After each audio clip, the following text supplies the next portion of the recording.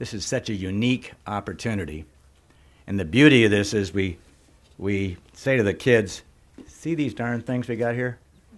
We've all got them. These things pull us in. We need to do just the opposite. So our goal was create these centers. Let kids feel that they're outside. And this marvelous thing for all the kids, but there's almost a little under 500,000 that are coming down this road now. I guarantee you, who wants to make a bet? Who's out there that wants to raise their hand and make a bet? Who do you think, how many do you think we're going to have here in 3 years? 1 million. There we go. Tom Stork. Tom, it was your dream 15 years ago, and your resilience to get this, but 1 million, I'll take that bet, okay? We're on.